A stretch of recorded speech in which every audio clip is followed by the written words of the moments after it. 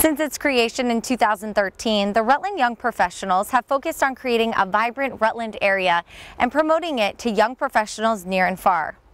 Last weekend, the group enjoyed an evening to celebrate its success at the Mountaintop Inn. PEGTV's Amber Dumas takes you inside the inaugural event.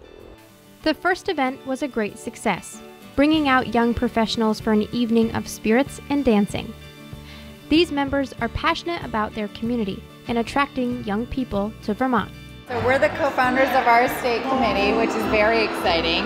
And what we do is we encourage credit union young professionals to encourage their own young professionals within the credit union industry to learn the history and the philosophy, stay in Vermont, and understand what we do here. It's a very exciting movement, and other states are doing this also, and so Vermont really wanted to make sure that we were also advocating for our young people here.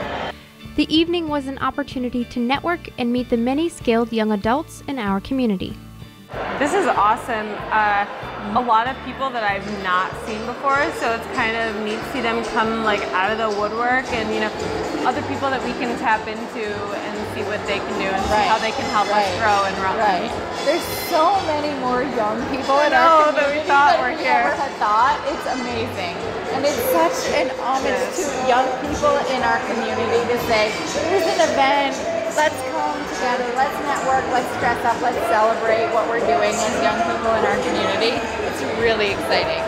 You can join the Rutland Young Professionals for their next mixer on May 16th at the Rutland Country Club.